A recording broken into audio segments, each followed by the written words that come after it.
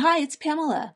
In this tutorial, I'm going to show you how you can use Pyks to create an eye-catching New Year's background for your Doodly videos. Hey, and welcome to the official Doodly YouTube channel. If you enjoy our content, please click the like and subscribe button below.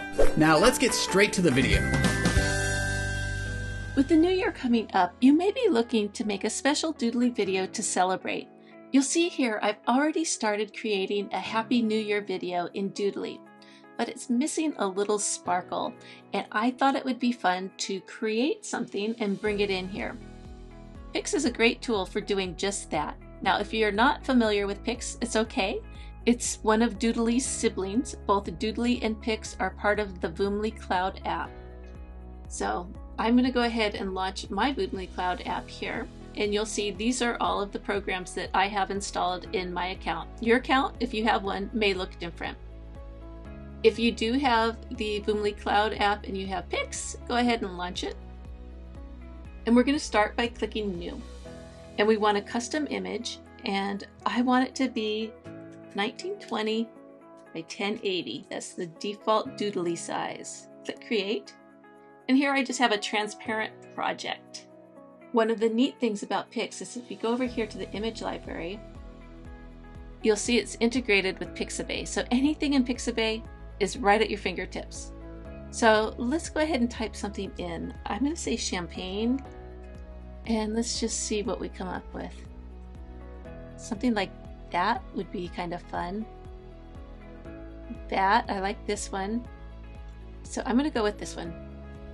And of course you can go ahead and export it right now, and that would be fine, but I'm going to use a few other tools. So the first thing I want to do is maybe make it slightly blurry, because remember, this is just a background element. It's not going to be much of my video. I don't want it to be too distracting. So I want to go over to my adjustment tool. And right here, I have several adjustments, one of which is blur. And I can just blur it out a little bit.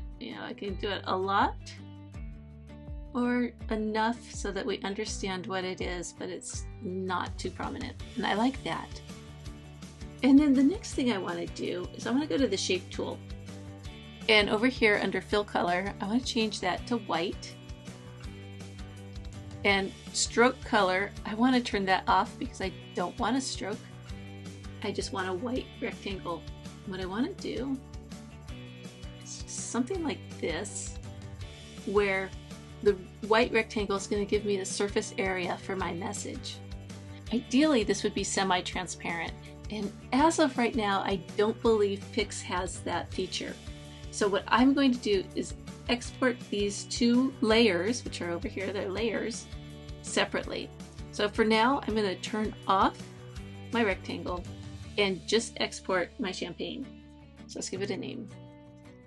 Champagne. And then now I'm going to turn that off and turn my rectangle back on. And I'm going to export that. Horizontal white rectangle. I'm done in Pyks, so I'm going to go back to Doodly. And I'm going to click the Props tab. And this little blue and white plus sign. And I'm just going to go ahead and take these two and drag and drop them into place.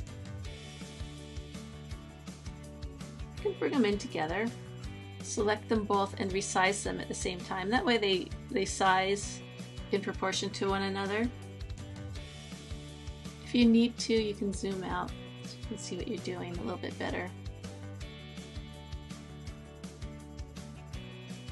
Okay, that looks good. And now I can place my white anywhere I'd like.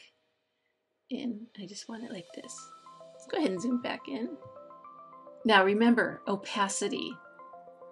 While Pyks didn't have that feature, Doodly does. So go over here to your gear icon. And opacity, turn it down. I'm going to try 90%. I think that'll be just about right. And see, now you can see, it's kind of hard to tell. There we go. You can see the champagne glasses are somewhat visible. You can change the opacity down even further if you'd like, but I think this one's fine for my purposes. Now let's place these where they need to go in the back. And that's looking much nicer. The last thing we want to do is just adjust our timing and how they appear. So if we were to look at this video right now, you'd see 6 full seconds of getting this background in place, which is way, way, way too long. And of course, I don't like the scribbles. And then our message begins. So let's go ahead and fix that. Go to settings. I like to turn smart mode, erase mode off. And that's because the hand, I don't like the hand erasing white only to put more stuff on. So personal preference. I'm gonna go with a cartoon hand, and let's use this guy today. Click apply. Now let's deal with the background first. Do we want it already in place or do we want it to come on? I'd say let's have it come on. So click pencil. Rather than scribble, I'm gonna choose for it to fade. Click save and return. And then I'm going to tell it how long this fade's going to be, and I'm going to just make it 1.5 seconds. I'm going to do the same with my white. So pencil icon, fade, save and return, and duration I'm going to make it 0.5 second. And then I think everything else will be pretty good. Make that maybe a little shorter.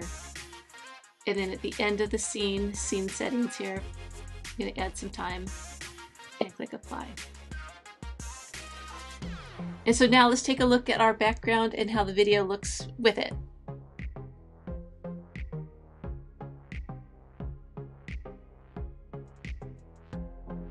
And there you have it. That's how you can use Pyks to bring in a different background into your Doodly videos. I hope this gives you some ideas. Happy New Year, and thanks for watching.